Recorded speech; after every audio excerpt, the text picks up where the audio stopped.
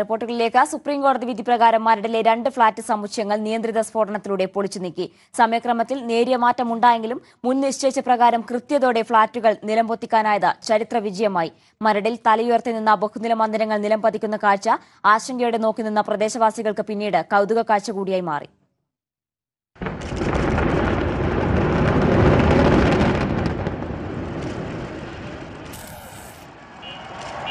സമയം കൃത്യം 11:17. മരടിലെ ഹോളി ഫെയ്ത്ത് ചിറ്റുവ ഫ്ളാറ്റ് സെക്കൻഡുകൾ കൊണ്ട് നിലംപതിച്ചു. 19 നിലകളായി തലയുയർത്തി നിന്ന ബഹുനില മന്ദിരം 2 നില ഉയരത്തിൽ കോൺക്രീറ്റ് കൂനയായി മാറി. കേരള ചരിത്രത്തിൽ ഒരിക്കലും മറക്കാനാവാത്ത ദിവസം. ആദ്യ സ്ഫോടനം വിജയകരമെന്ന് ഔദ്യോഗികമായി പ്രഖ്യാപിച്ചതോടെ ആശങ്ക പൂർണ്ണമായും നീങ്ങി. ഇനി രണ്ടാമത്തെ ഇരട്ട സമുച്ചയമായ ആൽഫ സെറി നിലംപൊത്തുന്നത് കാണാനുള്ള കാത്തിരിപ്പ്. പൊടിപടലങ്ങൾ നീങ്ങി മിനിറ്റുകൾക്കകം തന്നെ സൈറൺ മുഴങ്ങി. കൃത്യം 11:42 ആൽഫയുടെ ബി ടവറും 11:43 മിനിറ്റുകളുടെ വ്യത്യാസത്തിൽ എ ടവറും നിലംപതിച്ചു.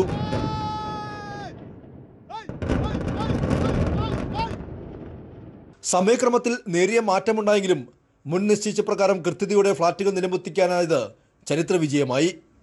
ആദ്യ സൈറൺ 10:35 മുഴങ്ങിയെങ്കിലും രണ്ടാമത്തെ സൈറൺ മുഴങ്ങിയതിൽ കാലതാമസം നേരിട്ടതോടെ ആശങ്കയായി. എന്നാൽ നേവിയുടെ നിരീക്ഷണ പറക്കൽ പൂർത്തിയാക്കാൻ താമസിച്ചതാണ് വൈകാൻ കാരണം.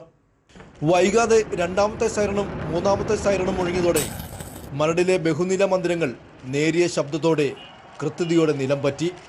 നിയമലംഘനം വഴി പണിതുയർത്തിയ 3 ബഹുനില മന്ദിരങ്ങൾ എനിക്ക് പിന്നിൽ ഉണ്ടായിരുന്നു. ഈ 3 ബഹുനില മന്ദിരങ്ങളും കൃത്യം 11:17 11:42 നിലംപൊത്തി. ആശങ്കകൾക്ക് വിരാമമിട്ട് ഒരു കൗതുക കാഴ്ചയായി മാറുകയും ചെയ്തു. Cameraman Raju വർഗീസിനൊപ്പം Sibi Joseph. കണക്കുകൂട്ടൽ ഒട്ടും പിഴയ്ക്കാതെയാണ് ഹോളി ഫെയ്ത്ത് നിലംപൊത്തിയത്. തൊട്ടടുത്തുള്ള കായലിലേക്കോ കുണ്ടന്നൂർ തേവര പാലത്തിലേക്കോ അവശിഷ്ടങ്ങൾ തെറിച്ചു വീണില്ല. 2 നില കെട്ടിടത്തിന്റെ പൊക്കത്തിലുള്ള കോൺക്രീറ്റ് മാലിന്യങ്ങൾ നീക്കാൻ ദിവസങ്ങൾ വേണ്ടി വന്നേക്കും. തകർന്നടിഞ്ഞ ഹോളി ഫെയ്ത്തിന് മുന്നിൽ നിന്നും ഉമേഷ് തയ്യാറാക്കിയ റിപ്പോർട്ട് കാണാം. ഇന്ന് രാവിലെ 11:15 വരെ തല ഉയർത്തി നിന്നിരുന്ന ഒരു കെട്ടിടമാണ്, അമ്പരം ചുംബിയായി നിന്നിരുന്ന ഒരു കെട്ടിടമാണ് ഈ കാണുന്നത്. വളരെ നിശ്ചയിച്ചത് പ്രകാരം വളരെ ഭംഗിയായി തന്നെ ഇത് പൊളിക്കാനുള്ള കമ്പനി, കരാർ ഏറ്റെടുത്ത കമ്പനി വളരെ ഭംഗിയായി തന്നെ അവരുടെ ധർമ്മം നിർവഹിച്ചിരിക്കുന്നു. അവരുടെ കണക്കുകൂട്ടൽ കൃത്യമാക്കി തന്നെ ഒട്ടും പിഴയ്ക്കാതെ വളരെ കൃത്യമായി തന്നെ ഈ കെട്ടിടം തകർന്നടിഞ്ഞ് വീണിരിക്കുകയാണ്. നമുക്ക് ഈ ദൃശ്യങ്ങൾ കാണാം. ഹോളി ഫെയ്ത്ത് H2O എന്ന 19 നിലകളുള്ള കെട്ടിടമാണ് ഇവിടെ തകർന്നടിഞ്ഞിരിക്കുന്നത്. ഏകദേശം 19ഓളം അപ്പാർട്ട്മെൻറ്റുകളാണ് ഇവിടെ ഉണ്ടായിരുന്നത്. നിശ്ചയിച്ചത് പ്രകാരം വളരെ കൃത്യമായി തന്നെ ഇന്ന് 11:15 തന്നെ ഇത് തകർത്ത് കളയാൻ അവർക്ക് സാധിച്ചിരിക്കുന്നു. 35 ഡിഗ്രി ചെരിച്ചാണ് ഈ കെട്ടിടം താഴേക്ക് വീഴ്ത്തിയത്. ഈ കാണുന്ന അവശിഷ്ടങ്ങൾ ഇനി നീക്കുക എന്നുള്ളതാണ് അടുത്ത ഘട്ടം. കോൺക്രീറ്റ് മാലിന്യങ്ങളുണ്ട്, കമ്പികളുണ്ട്. ഇതിൽ ഈ അടിഞ്ഞുകൂടിയിരിക്കുന്ന ഈ അവശിഷ്ടങ്ങളിൽ ഇതിൻ്റെ കമ്പികളെല്ലാം തന്നെ ഈ പൊളിച്ച കമ്പനിക്ക് അവകാശപ്പെട്ടതാണ്. അതായത് എഡിഫൈസ് എഞ്ചിനീയേഴ്സ് എന്ന കമ്പനിയാണ് ഇത് പൊളിച്ചത്. അവർക്ക് അവകാശപ്പെട്ടതാണ് ഇതിൻ്റെ കമ്പികൾ. അതേസമയം ഇതിൻ്റെ മറ്റ് കോൺക്രീറ്റ് മാലിന്യങ്ങളെല്ലാം തന്നെ ഇത് നീക്കം ചെയ്യാൻ കരാറെടുത്ത കമ്പനി, അത് ആലുവ ആസ്ഥാനമായ കമ്പനിക്കാണ് അതിൻ്റെ കരാർ നൽകിയിരിക്കുന്നത്. ആ കമ്പനിയാണ് ഇവിടെ നിന്ന് കോൺക്രീറ്റ് മാലിന്യങ്ങൾ നീക്കം ചെയ്യുക. അത് യാർഡുകളിലേക്ക് തന്നെ മാറ്റുമെന്നാണ് പറയുന്നത്. ഈ 4 ഫ്ളാറ്റുകളും പൊളിച്ചു കളയുമ്പോൾ ഏകദേശം 76,356 ടൺ മാലിന്യങ്ങൾ ഉണ്ടാകും എന്നുള്ളതാണ് കണക്ക്. അത് ഇവിടെ നിന്ന് പൂർണ്ണമായി മാറ്റാനും ഏകദേശം മാസങ്ങൾ തന്നെ എടുക്കും എന്നാണ് അറിയുന്നത്. ഈ കാഴ്ച കാണാൻ നമുക്ക് ദൃശ്യങ്ങൾ കാണാം. നിരവധി പേരാണ് ഇവിടെ എത്തിയിരിക്കുന്നത്. പലരും മറ്റ് ജില്ലകളിൽ നിന്നുൾപ്പെടെ ഇവിടേക്ക് എത്തിയിട്ടുണ്ട്. ഈ തൊട്ടടുത്തുള്ള കുണ്ടന്നൂർ പാലത്തിൽ ആളുകൾ നിൽക്കുന്നുണ്ട്. എല്ലാവരും ആശങ്കപ്പെട്ടത് ഈ തൊട്ടടുത്തുള്ള കുണ്ടന്നൂർ പാലത്തിന് എന്തെങ്കിലും സംഭവിക്കുമോ എന്നുള്ളതായിരുന്നു. എന്നാൽ ഒന്നും തന്നെ സംഭവിച്ചിട്ടില്ല. വളരെ കൃത്യമായി തന്നെ മുൻകൂട്ടി ആസൂത്രണം ചെയ്തതുപോലെ തന്നെ വളരെ ഭംഗിയായി നിർവഹിച്ചിരിക്കുന്നു. കുണ്ടന്നൂർ പാലത്തിൽ ഒരു ഗതാഗത തടസ്സവുമില്ലാതെ വാഹനങ്ങൾ പോകുന്നു. ഈ കെട്ടിടത്തിൻ്റെ തൊട്ടടുത്ത് ഈ ഗേറ്റ് വരെ ഇതിൻ്റെ അവശിഷ്ടങ്ങൾ വന്നു എന്നുള്ളതാണ്. ഇതാദ്യം പ്രതീക്ഷിച്ചിരുന്നത് ഈ 19 നില കെട്ടിടം തകർന്നു വീഴുമ്പോൾ ഇത് 6 നില കെട്ടിടത്തിൽ വരെ, 6 നില പൊക്കത്തിൽ വരെ ഇതിൻ്റെ മാലിന്യങ്ങൾ കുന്നുകൂടും എന്നുള്ളതായിരുന്നു നേരത്തെ വിദഗ്ധർ പറഞ്ഞിരുന്നത്. എന്നാൽ അത്രയും പൊക്കം നമുക്ക് കാണാൻ കഴിയില്ല. ഒരു 2-3 നില കെട്ടിടത്തിൻ്റെ പൊക്കത്തിൽ മാത്രമാണ് ഇപ്പോൾ ഇത് ഇവിടെ അടിഞ്ഞു കൂടിയിരിക്കുന്നത്. ഇനി ഇതെല്ലാം പൊട്ടിച്ചു കളയുക എന്നുള്ളതാണ്. ഇത് തീർത്തും എംസാൻഡ് ആക്കി മാറ്റുക എന്നുള്ള പ്രവൃത്തിയാണ് ഇനി പൂർത്തിയാക്കാനുള്ളത്. അത് കരാർ ഏറ്റെടുത്ത കമ്പനി ഇത് യാർഡുകളിലേക്ക് മാറ്റി അവിടെയാണ് ഇത് പൊടിച്ച് എംസാൻഡാക്കി മാറ്റുക. ഏതായാലും വലിയൊരു ദൗത്യം നിശ്ചയിച്ചതുപോലെ തന്നെ നിശ്ചയിച്ച സമയത്ത് ഏകദേശം ഒരു 10 മിനിറ്റ് വൈകി എന്നുള്ളത് ഒഴിച്ചാൽ ബാക്കിയെല്ലാം വിചാരിച്ചതുപോലെ തന്നെ കൃത്യമായി നടപ്പാക്കാൻ ഇവർക്ക് കഴിഞ്ഞിരിക്കുന്നു. H2Oയും ആൽഫയും ഇന്ന് അത്തരത്തിൽ പൂർണ്ണമായി തകർത്ത് കളഞ്ഞിരിക്കുന്നു. നാളെ ആയിരിക്കും അവശേഷിക്കുന്ന മറ്റ് 2 കെട്ടിടങ്ങളും ജെയിൻ കോറൽക്കോവും ഗോൾഡൻ കായലോരവും നാളെ നിശ്ചയിച്ചത് പ്രകാരം തന്നെ നടക്കുകയും ചെയ്യും. ഉമേഷിന്റെ റിപ്പോർട്ടാണ് കണ്ടത്. ജനസാന്ദ്രത ഏറിയ പ്രദേശത്ത് സ്ഥിതി ചെയ്യുന്ന ആൽഫ സെറിൻ ഫ്ളാറ്റ് സമുച്ചയം തകർക്കൽ വലിയ വെല്ലുവിളിയായിരുന്നു. എന്നാൽ ആശങ്കകൾക്ക് അടിസ്ഥാനമില്ലാതെ കണക്കുകൂട്ടൽ തെറ്റിക്കാതെ ആൽഫയും വീണു. ഭയപ്പെട്ടിരുന്നതുപോലെ സമീപത്തെ വീടുകൾക്കൊന്നും തന്നെ സംഭവിച്ചില്ല. ആൽഫയ്ക്ക് മുന്നിൽ നിന്നും ഉമേഷ് തയ്യാറാക്കിയ റിപ്പോർട്ട് കാണാം. അതായത് 11:40 തകർക്കപ്പെട്ട ഫ്ളാറ്റ് സമുച്ചയമാണ് ഇപ്പോൾ ഈ കാണുന്നത്. ആൽഫ സെറിൻ ഫ്ളാറ്റ് സമുച്ചയം. ഇതിൽ 2 ടവറുകളാണ് ഉണ്ടായിരുന്നത്. ഏറ്റവും കൂടുതൽ ഈ ഒരു ഫ്ളാറ്റിൻ്റെ പ്രത്യേകത ഏറ്റവും കൂടുതൽ ജനവാസം ഉള്ള, അതായത് സമീപത്ത് ധാരാളം വീടുകളുള്ള ഒരു പ്രദേശമാണ് ഇത്. ഈ കെട്ടിടത്തിൻ്റെ ഈ ഫ്ളാറ്റ് സമുച്ചയത്തിൻ്റെ സമീപം നിരവധിയായ വീടുകൾ ഉണ്ട്. ഇത് 2 ടവറുകളിലായാണ് ഇവിടെ ഫ്ളാറ്റ് സമുച്ചയം ഉണ്ടായിരുന്നത്. 16 നിലകളിലായി 73 അപ്പാർട്ട്മെൻറ്റുകളുള്ള ഒരു ആയിരുന്നു ഈ ആൽഫ സെറിൻ. ഈ ആൽഫ സെറിൻ്റെ ഇന്ന് പൊളിക്കൽ പ്രക്രിയയും വളരെ കൃത്യമായി തന്നെ കണക്കുകൂട്ടൽ അധികം തെറ്റാതെ തന്നെ ഇത് ഇവിടെ പൊളിക്കാൻ കഴിഞ്ഞു. വിജയ് സ്റ്റീൽസ് ആയിരുന്നു ഇത് ഇന്ന് പൊളിക്കാനായി കരാർ ഏറ്റെടുക്കുകയും അത് ഭംഗിയായി നടപ്പാക്കുകയും ചെയ്തത്. ഇതിൻ്റെ അല്പഭാഗം മാത്രം കായലിലേക്ക് വീണിട്ടുണ്ട്. അത് സുരക്ഷയെ കരുതിയാണ് അത്തരത്തിൽ അല്പം ചെരിച്ചത് എന്നാണ് അറിയിച്ചിട്ടുള്ളത്. ഏതായാലും ഇനി ഏറ്റവും പ്രധാനമായി അറിയേണ്ടത് ഈ ഏറ്റവും കൂടുതൽ പ്രക്ഷോഭങ്ങളും പ്രതിഷേധങ്ങളും ഉണ്ടായിരുന്നത് ഈ ആൽഫ സെറിൻ ഫ്ളാറ്റ് സമുച്ചയത്തിൻ്റെ പരിസരത്തായിരുന്നു. അതായത് ഏറ്റവും കൂടുതൽ സമീപത്തായി വീടുകളുള്ളത് കൊണ്ട് തന്നെ ആ വീടുകൾക്ക് ധാരാളം കേടുപാടുകൾ സംഭവിക്കാൻ സാധ്യതയുണ്ട്. ഈ വലിയ കെട്ടിടം തകരുമ്പോൾ അടുത്തുള്ള വീടുകളും അല്ലെങ്കിൽ കെട്ടിടങ്ങളും തകരുമോ പൊളിയുമോ എന്നുള്ളൊരു ആശങ്കയും മറ്റും എല്ലാം തന്നെ ഉണ്ടായിരുന്നു. എന്നാൽ അതൊന്നും തന്നെ ഈ പ്രതീക്ഷിച്ചതുപോലെ വലിയ പ്രത്യാഘാതങ്ങളൊന്നും ഉണ്ടായില്ല എന്നുള്ളതാണ് ഇവിടെ വന്നപ്പോൾ നമുക്ക് മനസ്സിലാകുന്നത്. അത് നമുക്ക് ഈ ദൃശ്യങ്ങൾ സഹിതം തന്നെ നമുക്കത് പ്രേക്ഷകരിലേക്ക് എത്തിക്കാം. ഈ സമീപത്ത് നേരത്തെ ഞാൻ സൂചിപ്പിച്ച സമീപത്ത് ധാരാളം കെട്ടിടങ്ങളുണ്ട്. ആ കെട്ടിടങ്ങളാണ് ഈ കാണുന്നത്. ഈ കെട്ടിടത്തിന് ഒരു കേടുപാടുകളും തന്നെ സംഭവിച്ചതായി കാണുന്നില്ല. ഈ തൊട്ടടുത്ത് തന്നെ നിരവധി കെട്ടിടങ്ങൾ, ആ ഭാഗത്തും നിരവധി കെട്ടിടങ്ങൾ ഉണ്ട്. കാര്യമായ കേടുപാടുകൾ സംഭവിച്ചിട്ടില്ല. എന്നാൽ ഇത് ഈ സ്ട്രക്ചറൽ എഞ്ചിനീയർമാരും മറ്റും ഇവിടെ പരിശോധന നടത്തുന്ന അവസരങ്ങളിലൊക്കെ സമീപ പ്രദേശങ്ങളിലെല്ലാം ചില വിള്ളലുകൾ വന്നതായി കാണിച്ചിരുന്നു. എന്നാൽ അതെല്ലാം ആദ്യഘട്ട പൊളിക്കലിൻ്റെ ഭാഗമായി ആദ്യഘട്ടത്തിലായിരുന്നു അത്തരത്തിൽ ചെറിയ തരത്തിലുള്ള വിള്ളലുകൾ കണ്ടത്. ഏറ്റവും വലിയ ഭയാശങ്ക ഉണ്ടായിരുന്നത് ഈ ഇംപ്ലോഷൻ സമയത്ത്, അതായത് കെട്ടിടം നിയന്ത്രിത സ്ഫോടനത്തിലൂടെ തകർക്കുന്ന ആ സമയത്ത് വലിയ തരത്തിൽ മറ്റു കെട്ടിടങ്ങളെ ബാധിക്കും, തകർന്നു വീഴുമെന്നൊക്കെയുള്ള ഭീതിയിലായിരുന്നു. അതുകൊണ്ട് തന്നെ അത്തരത്തിലുള്ള പ്രതിഷേധങ്ങൾ ഉണ്ടായിരുന്നു. പക്ഷേ ഇതിന് മുന്നോടിയായി തന്നെ സർക്കാർ വലിയ തരത്തിൽ ഇടപെടലുകൾ നടത്തുകയും സമീപ വീടുകൾക്കെല്ലാം തന്നെ 95 കോടി രൂപയുടെ ഇൻഷുറൻസ് പരിരക്ഷ ഏർപ്പെടുത്തുകയും ചെയ്തു. അതിൻ്റെ അടിസ്ഥാനത്തിൽ തന്നെയാണ് ഈ നടപടികളിലേക്കൊക്കെ തന്നെ പോയിട്ടുള്ളത്. ഇപ്പോൾ ഈ സമീപ വീടുകൾ നമ്മൾ കാണാം. ഇവർ സുരക്ഷയ്ക്ക് വേണ്ടി പൊടിയെ കാര്യമായി ബാധിക്കാതിരിക്കാൻ വേണ്ടി ഷീറ്റിട്ട് മറച്ചതായി നമുക്ക് കാഴ്ച കാണാം. ഇവിടെയുള്ള ഈ വീട്ടുടമസ്ഥന്മാരോട് തന്നെ നമുക്ക് പ്രതികരണം എടുക്കാമെന്നാണ് ഞാൻ കരുതുന്നത്. ഇപ്പോൾ നമുക്ക് ഈ വീടിൽ ഒന്ന് കയറാം. ഇപ്പോൾ ഈ വീട് സമീപം നിരവധിയായ വീടുകൾ ഉണ്ട്. ഈ വീടുകൾക്കൊന്നും തന്നെ പ്രത്യക്ഷത്തിൽ കാഴ്ചയിൽ ഒരു പ്രശ്നങ്ങളും കാണാൻ കഴിയുന്നില്ല. അപ്പുറത്തെ വീടുകളിലും ഒക്കെയുണ്ട്. ഇപ്പോൾ ഒരു പ്രശ്നം എന്ന് പറയുന്നത് ചെറുതായിട്ടൊരു വിള്ളൽ വീണതായി മാത്രമാണ് ഇവിടെയുള്ള ശ്രദ്ധയിൽപ്പെടുത്തിയിരിക്കുന്നത്. അത് ഈ സ്ഫോടനത്തിന് ശേഷം വന്നതാണ് ഈ ഒരു വിള്ളൽ എന്നുള്ളതാണ് ചൂണ്ടിക്കാണിക്കുന്നതെങ്കിലും വലിയ തരത്തിലുള്ള പ്രകമ്പനങ്ങളോ ഒന്നും തന്നെ ബാധിച്ചിട്ടില്ല എന്നുള്ളതാണ് ഈ ഒരു കാഴ്ചയിൽ നമുക്ക് കാണാൻ കഴിയുന്നത്. അങ്ങനെ വലിയ തരത്തിൽ ബാധിച്ചിരുന്നെങ്കിൽ ഈ കെട്ടിടങ്ങൾക്കൊക്കെ കാര്യമായ കേടുപാടുകൾ സംഭവിക്കുമായിരുന്നു. നമുക്ക് വീട്ടുടമസ്ഥനോട് തന്നെ ചോദിക്കാം. എന്താ ചേട്ടൻ്റെ പേരെന്താ? എൻ്റെ പേര് ദിനേശൻ. ഏതാണ് വീട്? എൻ്റെ വീട് ഇതാണ്, ഈ കാണുന്നതാണ് എൻ്റെ വീട്. ഇപ്പോൾ ഈ സ്ഫോടനത്തിന് ശേഷം വലിയ തരത്തിൽ ആശങ്ക ഈ സമീപത്ത് താമസിക്കുന്നവർക്കുണ്ടായിരുന്നു. എന്തെങ്കിലും വലിയ തരത്തിൽ കേടുപാടും ഒരുപക്ഷെ വീട് തന്നെ ഇടിഞ്ഞു വീഴുമെന്നുള്ള പേടി ഉണ്ടായിരുന്നു. അത്തരത്തിലൊന്നും സംഭവിക്കാത്തൊരു സാഹചര്യമാണല്ലോ ഉള്ളത്. ഒരു ഭയങ്കര ആശങ്കയായിരുന്നു. കാരണം ഞങ്ങളുടെ ഈ വീടുകൾക്ക് ഇതിന് മുൻപ് ഈ ബ്ലാസ്റ്റിങ്ങിന് മുമ്പുള്ള സമയം എന്ന് പറഞ്ഞാൽ എൻ്റെ ഈ വീട് പൊട്ടി, ഈ ഭിത്തി പൊട്ടി, അതുകൂടാണ്ട് ഫ്ലോർ ടൈല് എല്ലാം ഇളകിപ്പോയി. ചേട്ടൻ്റെ വീടിൻ്റെ ടോപ്പ് സ്ലാബ് എല്ലായിടത്തും പൊട്ടി വീണ്, ഈ ഭിത്തി പൊട്ടി. അതും ചേട്ടൻ്റെ വീടാണ്, ഈ കാണുന്ന തറവാട് വീട് എല്ലാം പൊട്ടി. അപ്പോൾ ഞങ്ങൾക്ക് ഭയങ്കര ആശങ്കയായിരുന്നു. കാരണം ഇത് ഈ ബ്ലാസ്റ്റിങ്ങിൻ്റെ സമയത്ത് ഞങ്ങൾക്ക് ഇവിടെ എന്ത് സംഭവിക്കും എന്നുള്ളത് അറിയില്ലായിരുന്നു. ഞങ്ങൾ ദൈവം കാത്താണ്. കാരണം ഇതൊക്കെ ലോൺ എടുത്തിട്ട് അടച്ചു തീരാതെ ഇനി ഒരു ആയുസിൻ്റെ അധ്വാനമാണ് ഈ കാണുന്നത്. ഇനിയൊരു വീട് നമുക്ക് ഇതേവരെ ഉണ്ടാക്കാൻ പറ്റുമോ, അതൊരു ഭയങ്കര ആശങ്കയായിരുന്നു. പക്ഷേ ഇതിന് ഇപ്പോഴും ഞങ്ങളുടെ ആശങ്ക ഇത് ഒരു പരിധിവരെ മാറിയെങ്കിലും വലിയൊരു ദുരന്തത്തിൽ നിന്ന് ഞങ്ങൾ രക്ഷപ്പെട്ടു. പക്ഷേ ഇനി ബാക്കി കിടക്കുന്ന സാധനങ്ങൾ അതിവിടെ നിന്ന് പൊളിച്ചു മാറ്റാൻ പോകുന്നത് ഏത് രീതിയിലാണ്, അതെങ്ങനെയാണ്, ഇനി ഒരു കോറി തന്നെ പ്രവർത്തിക്കേണ്ടി വരും, ഇത് ഇവിടെ നിന്ന് എടുത്ത് മാറ്റേണ്ടി വരും. അപ്പോഴും ഇതുപോലുള്ള പൊടിശല്യങ്ങളും എന്തെങ്കിലുമൊക്കെ ഉണ്ടാവും. കാരണം ഈ ഭൂമിയുടെ അടിത്തട്ടിനോട് ചേർന്നുള്ള ഭാഗങ്ങൾ അല്ലെങ്കിൽ ഭൂമിയുടെ മുകളിലുള്ള സാധനങ്ങളൊന്നും എടുത്ത് മാറ്റിയിട്ടില്ല. അപ്പോൾ അത് ഏത് രീതിയിലായിരിക്കും എന്നുള്ളത് എങ്ങനെ ആകുമെന്നും അറിയില്ല.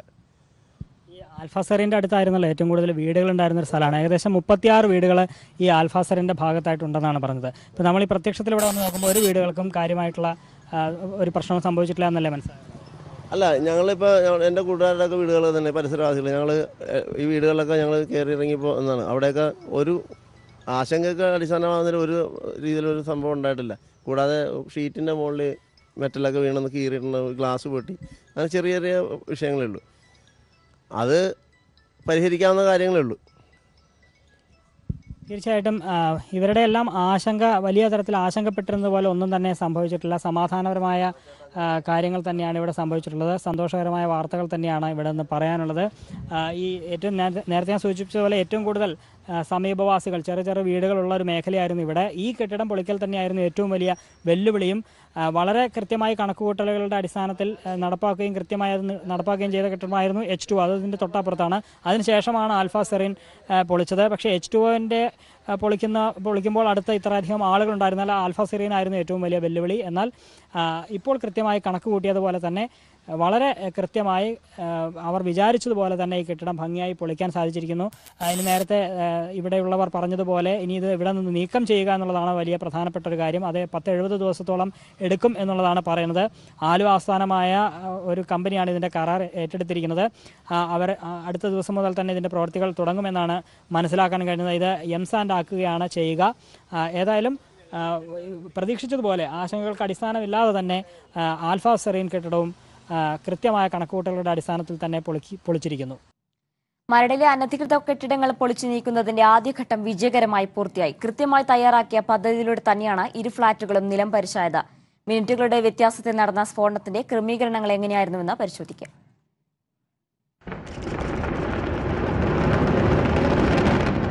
അമോണിയം നൈട്രേറ്റ് പ്രധാന ഘടകമായ എമൽഷ്യ സ്ഫോടക വസ്തുക്കൾ ഉപയോഗിച്ചാണ് മരടിലെ ഫ്ളാറ്റുകൾ പൊളിച്ചത്.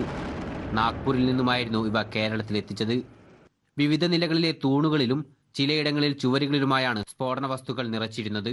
ഇതിനായി 32 മില്ലിമീറ്റർ വ്യാസവും 850 മുതൽ 900 മില്ലിമീറ്റർ ആഴവുമുള്ള ദ്വാരങ്ങൾ നേരത്തെ തന്നെ ചുവരുകളിൽ നിർമ്മിച്ചിരുന്നു. ഈ ദ്വാരങ്ങളിൽ ഡിറ്റനേറ്റിംഗ് ഫ്യൂസ് ഉപയോഗിച്ച് പൊതിഞ്ഞ സ്ഫോടക വസ്തുക്കൾ നിറച്ചതിനു ശേഷം ഇവ നോൺ ഇലക്ട്രിക് ഷോക്ക് ട്യൂബുകൾ ഉപയോഗിച്ച് ബന്ധിപ്പിച്ചു. തുടർന്നാണ് നിശ്ചയിച്ച പ്രകാരം സ്ഫോടനം നടന്നത്. ഇന്ന് രാവിലെ ആദ്യം പൊളിച്ച H2O ഓളിഫേത്തിലെ ലോവർ അപ്പർ ഗ്രൗണ്ടിനു പുറമെ 6 നിലകളിലാണ് സ്ഫോടനം നടന്നത്. ഇതിൽ 7, 13 എന്നീ നിലകളിൽ തീവ്രത കുറഞ്ഞ സ്ഫോടനവും ബാക്കിയുള്ള 2, 4, 10, 15 എന്നീ 4 നിലകളിൽ തീവ്രത കൂടിയ സ്ഫോടനവുമാണ് നടന്നത്. മുൻകൂട്ടി നിശ്ചയിച്ച പ്രകാരം ഒരു ഭാഗത്തെ അവശിഷ്ടങ്ങൾ 37 ഡിഗ്രിയും മറ്റേ ഭാഗത്തെ അവശിഷ്ടങ്ങൾ 46 ഡിഗ്രി ചെരിഞ്ഞുമാണ് ഫ്ളാറ്റുകൾ നിലം പരിശായത്. ആകെ 212.4 കിലോഗ്രാം സ്ഫോടക വസ്തുക്കൾ ഉപയോഗിച്ചാണ് ഹോളി ഫെയ്ത്ത് തകർത്തത്. 1471 ദ്വാരങ്ങളിലായാണ് സ്ഫോടന വസ്തുക്കൾ ക്രമീകരിച്ചിരുന്നത്. 64 ലക്ഷം രൂപയാണ് H2O ഹോളി ഫെയ്ത്ത് പൊളിക്കാനുള്ള ചിലവായി കണക്കുകൂട്ടുന്നത്. 16 നിലകളുള്ള ആൽഫാസെറീന ഇരട്ട ഫ്ളാറ്റ് സമുച്ചയമാണ് ഇന്ന് രണ്ടാമത് പൊളിച്ചത്. ഇവിടെ ഗ്രൗണ്ട് ഫ്ലോറിന് പുറമെ 7 നിലകളിലായാണ് സ്ഫോടനം നടന്നത്. ഇതിൽ 1, 2, 5, 11 എന്നീ നിലകളിലാണ് തീവ്ര സ്ഫോടനം നടന്നത്. 7, 9, 14 എന്നീ നിലകളിൽ തീവ്രത കുറഞ്ഞ സ്ഫോടനവും. ഇതിനായി ആകെ 343 കിലോഗ്രാം സ്ഫോടന വസ്തുക്കളാണ് ഇവിടെ ഉപയോഗിച്ചത്. 3598 ദ്വാരങ്ങളിലായാണ് സ്ഫോടന വസ്തുക്കൾ ക്രമീകരിച്ചത്.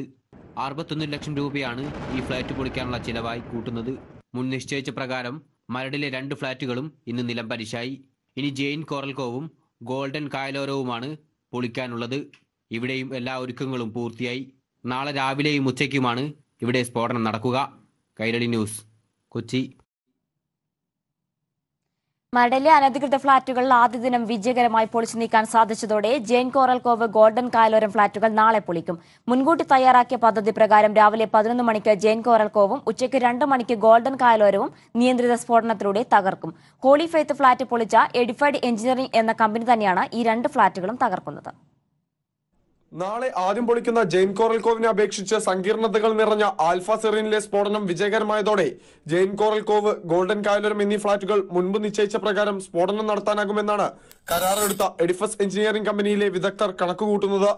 17 നിലകളുള്ള ജെയിൻ കോറൽ കോവിൽ 128 അപ്പാർട്ട്മെന്റുകളാണുള്ളത്. ഗ്രൗണ്ടിനും അപ്പർ ഗ്രൗണ്ടിനും പുറമെ 5 നിലകളിലായാണ് സ്ഫോടനം നടക്കുന്നത്. 1, 5, 8, 11, 14 എന്നിങ്ങനെയുള്ള നിലകളിലാണ് ജെയിനിൽ സ്ഫോടനം നടക്കുക. ഇതിൽ 5, 11 എന്നീ നിലകളിലാണ് ശക്തിയേറിയ സ്ഫോടനം നടക്കുന്നത്. 6 നില കെട്ടിടത്തിന്റെ ഉയരത്തിൽ 26,400 ടൺ കോൺക്രീറ്റ് മാലിന്യം അവശേഷിക്കുന്നതും ഇതേ സ്ഫോടനത്തിൽ തന്നെയാണ്. കെട്ടിടം 49 ഡിഗ്രി ചരിച്ച് പുറകിലേക്ക് വീഴ്ത്താനാണ് ശ്രമം. 2660 ദ്വാരങ്ങളിലായി ആകെ 372.8 കിലോഗ്രാം സ്ഫോടക വസ്തുക്കളാണ് ഇവിടെ ഉപയോഗിച്ചിരിക്കുന്നത്. 86 ലക്ഷം രൂപയാണ് ഈ ഫ്ളാറ്റ് പൊളിക്കാനുള്ള ചിലവ്. മരടിലെ ഏറ്റവും ചെറിയ ഫ്ളാറ്റായ ഗോൾഡൻ കായലോരത്തിന്റെ ഗ്രൗണ്ട് 1, 2, 7 എന്നീ നിലകളിലാണ് ഉച്ചയ്ക്ക് 2 മണിയോടെ സ്ഫോടനം നടക്കുന്നത്. 960 ദ്വാരങ്ങളിലായി 14.8 കിലോ സ്ഫോടക വസ്തുക്കളാണ് ഗോൾഡൻ കായലോരം തകർക്കാൻ ഉപയോഗിക്കുന്നത്. 45 ഡിഗ്രിയിൽ മുൻഭാഗത്തേക്കും 66 ഡിഗ്രിയിൽ പിൻഭാഗത്തേക്കും കെട്ടിടം 2ആയി പിളർത്തിയാണ് സ്ഫോടനം നടത്തുന്നത്. 3 നില കെട്ടിടത്തിന്റെ ഉയരത്തിൽ 7100 ടൺ മാലിന്യം ഗോൾഡൻ കായലോരത്തിൽ ഉണ്ടാകുമെന്നാണ് കണക്കുകൂട്ടുന്നത്. കൈരളി ന്യൂസ്, കൊച്ചി. 2 ദിവസത്തെ CPIM പോളിറ്റ് ബ്യൂറോ യോഗം ദില്ലിയിൽ ആരംഭിച്ചു. യോഗത്തിൽ പൌരത്വ ഭേദഗതി നിയമം, പൌരത്വ രജിസ്റ്റർ, കശ്മീർ, ജാമ്യ സമരം, JNUവിലെ സംഘർഷം, സാമ്പത്തിക കാർഷിക പ്രതിസന്ധി തുടങ്ങിയ വിഷയങ്ങൾ ചർച്ചയാകും. പൌരത്വ ഭേദഗതി നിയമത്തിൽ കേന്ദ്ര സർക്കാരിനെതിരെയുള്ള തുടർ പ്രക്ഷോഭങ്ങളും യോഗത്തിന്റെ പരിഗണനയിലുണ്ട്.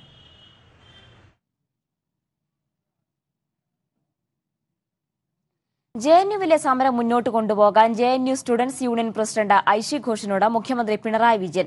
ഐഷി ഘോഷ് മുഖ്യമന്ത്രിയുമായി നടത്തിയ കൂടിക്കാഴ്ചയിലാണ് നിർദ്ദേശം. പൌരത്വ ഭേദഗതി നിയമത്തിനെതിരെ കേരളത്തിന്റെ സമരം മാതൃകാപരമാണെന്നും സമരം തുടരുമെന്നും ഐഷി ഘോഷ് കൂടിക്കാഴ്ചയ്ക്ക് ശേഷം പറഞ്ഞു. കേരള ഹൌസിൽ വെച്ചുള്ള കൂടിക്കാഴ്ചയിലാണ് സമരം മുന്നോട്ട് കൊണ്ടുപോകണമെന്ന് JNU students union president Aishe ഘോഷിനോട് മുഖ്യമന്ത്രി പിണറായി വിജയൻ പറഞ്ഞത്. കൂടിക്കാഴ്ചയിൽ ക്യാമ്പസിലെ ഇപ്പോഴത്തെ സ്ഥിതിഗതികളും അവിടെ വിദ്യാർത്ഥികൾക്കും അധ്യാപകർക്കും നേരെ നടന്ന ആക്രമണങ്ങളെപ്പറ്റിയും മുഖ്യമന്ത്രി ചോദിച്ചറിഞ്ഞു. ഇരുമ്പുവടി കൊണ്ടാണ് തന്നെ ആക്രമിച്ചതെന്ന് ഐഷി ഘോഷ് മുഖ്യമന്ത്രിയോട് പറഞ്ഞു. 32ഓളം പേർക്ക് പരിക്കേറ്റെന്നും അറിയിച്ചു. സമരം മുന്നോട്ട് കൊണ്ടുപോകണമെന്ന് മുഖ്യമന്ത്രി പിണറായി വിജയൻ പറഞ്ഞെന്ന് കൂടിക്കാഴ്ചയ്ക്ക് ശേഷം ഐഷി ഘോഷ് മാധ്യമങ്ങളോട് പറഞ്ഞു. I first of all would like to thank the Kerala government for standing by us throughout this and the solidarity that the people from Kerala have given to the students of JNU. Kerala has been leading the protest against the CAA, and that has been an inspiration all throughout the country, the way they have stood against the CAA and shown the country that how a state is standing by its secular ethos. And JNU Students Union takes inspiration from the struggles that Kerala is leading. I myself have been part of the Vanitha Matil last January, and these are great inspirations that give us women to fight on. Comrade Pinarai exactly said that go ahead, and that is the inspiration I take on, that from JNU also we'll take this fight ahead. പൌരത്വ ഭേദഗതി നിയമത്തിനെതിരെ കേരളം നടത്തുന്ന സമരം മാതൃകാപരമാണെന്ന് ഐഷി ചൂണ്ടിക്കാട്ടി. അതോടൊപ്പം സമരത്തിന് സംസ്ഥാനം നൽകുന്ന പിന്തുണയ്ക്ക് നന്ദി അറിയിക്കുകയും ചെയ്തു. JNU VCയെ മാറ്റണമെന്ന നിലപാടിൽ നിന്ന് പിന്നോട്ടില്ലെന്നും സമരം തുടരാൻ തന്നെയാണ് തീരുമാനമെന്നും ഐഷി വ്യക്തമാക്കി. കൈരളി ന്യൂസ്, ദില്ലി. ശബരിമല സന്നിധാനത്ത് ദേവസ്വം ഭണ്ഡാരത്തിലെത്തുന്ന നാണയങ്ങൾ നിശ്ചയിച്ച സമയപരിധിക്കുള്ളിൽ എണ്ണിത്തിട്ടപ്പെടുത്താൻ സാധിക്കില്ലെന്ന് ദേവസ്വം ബോർഡ്. കൂടുതൽ ജീവനക്കാരെ എത്തിച്ച് നാണയം എണ്ണിത്തിട്ടപ്പെടുത്താനുള്ള ശ്രമം ബോർഡ് ആരംഭിച്ചു. ശബരിമല സന്നിധാനത്തേക്ക് എത്തുന്ന നാണയശേഖരം തിരുപ്പതി മാതൃകയിൽ എണ്ണിത്തിട്ടപ്പെടുത്തുന്ന സംവിധാനത്തിലേക്ക് ദേവസ്വം ബോർഡ് നേരത്തെ കടന്നിരുന്നു. എന്നാൽ നാണയം പ്രത്യേകം തരംതിരിച്ച് എണ്ണിത്തിട്ടപ്പെടുത്തുന്ന രീതിക്ക് നിലവിലെ ജീവനക്കാരുടെ എണ്ണം തടസ്സം സൃഷ്ടിക്കുന്നുണ്ട്. നിലവിൽ നാണയം തരംതിരിക്കൽ വേഗത്തിലാക്കാൻ ഉച്ചയ്ക്ക് 2 മുതൽ 4 വരെ മറ്റ് സെക്ഷനുകളിൽ ജോലി ചെയ്യുന്ന ജീവനക്കാരെ ഭണ്ഡാരം ജോലിക്കായി നിയോഗിക്കുകയാണ് ഇപ്പോൾ പതിവ്. മകരവിളക്ക് കഴിഞ്ഞ് പിന്നീടുള്ള ചുരുങ്ങിയ ദിവസങ്ങളെടുത്തെങ്കിലും നാണയം എണ്ണിത്തിട്ടപ്പെടുത്താമെന്ന കണക്കുകൂട്ടലിലാണ് ദേവസ്വം ബോർഡ്. ഒരു 25 ലക്ഷം രൂപ 30 ലക്ഷം രൂപയ്ക്ക് മീതെ നാണയം നമുക്ക് എണ്ണിത്തിട്ടപ്പെടുത്താൻ പറ്റുന്നുണ്ട്. പക്ഷേ ഏതാണ്ട് 25 ലക്ഷത്തിന് 30 ലക്ഷത്തിന് ഇടയ്ക്ക് നാണയം വരുന്നുണ്ട്. അപ്പോൾ അത് പഴയ സ്റ്റോക്ക് അപ്പോഴും തീരാത്ത ഒരു സാഹചര്യമാണ് നിലവിലുള്ളത്. അപ്പോൾ അത് നമ്മൾ കുറച്ചുകൂടെ ആളുകളെ കൂടെ അതിലേക്ക് നിയോഗിച്ചുകൊണ്ട് പരമാവധി മകരവിളക്കല്ല നട അടയ്ക്കുന്നതിന് മുമ്പായിട്ടത് തീർക്കണമെന്നാണ് നമ്മൾ ഉദ്ദേശിക്കുന്നത്. പരമാവധി അതിനുവേണ്ടി ശ്രമിച്ചുകൊണ്ടിരിക്കുകയാണ്. വൈക്കം ആറ്റിങ്ങൽ ക്ഷേത്രകലാപീഠങ്ങളിൽ നിന്നുള്ള കൂടുതൽ പേരെ മണ്ഡലകാലത്ത് നാണയമെണ്ണാനായി എത്തിച്ചിരുന്നു. ഇവരുടെ കൂടുതൽ സംഘത്തെ മകരവിളക്ക് കാലത്തും എത്തിക്കാൻ ശ്രമം നടക്കുകയാണ്. തീർത്ഥാടക തിരക്ക് വർദ്ധിക്കുന്ന സാഹചര്യത്തിൽ നാണയത്തിന്റെ വരവ് ഇനിയും ഉയരുമെന്ന് തന്നെയാണ് ബോർഡിന്റെ പ്രതീക്ഷ. കൈരളി ന്യൂസ്, സന്നിധാനം. ക്യാൻസർ ചികിത്സാ രംഗത്ത് വൻമാറ്റത്തിന് തുടക്കം കുറിച്ച് ക്യാൻസർ കെയർ ബോർഡ് രൂപീകരിക്കാൻ തീരുമാനം. ക്യാൻസർ പ്രതിരോധ ചികിത്സാ പ്രവർത്തനങ്ങൾ ഏകോപിപ്പിക്കുവാനാണ് ബോർഡ്.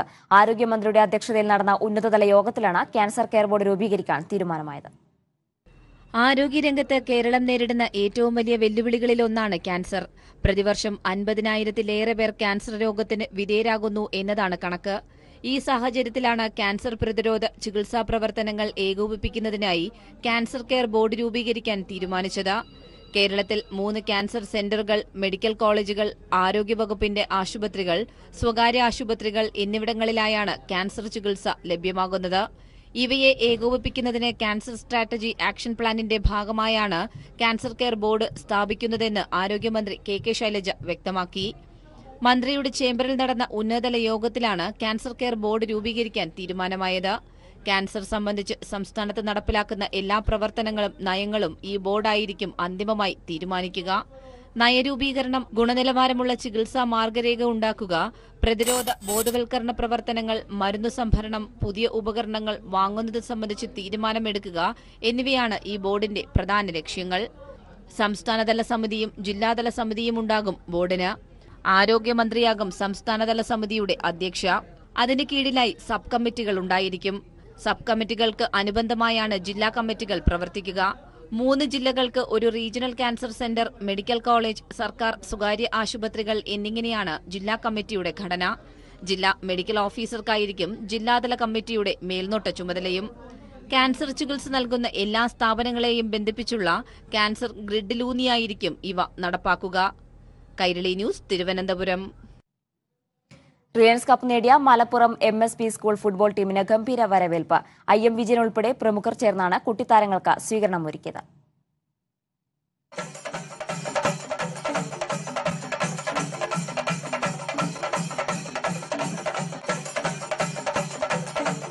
ആദ്യമായി ലഭിച്ച ദേശീയ കിരീടത്തിനും ചരിത്ര വിജയം നേടിയ ചുണക്കുട്ടികൾക്കും ഫുട്ബോൾ ആവേശക്കാരുടെ നാട്ടിൽ ഊഷ്മളമായ വരവേൽപ്പാണ് ഒരുക്കിയത്.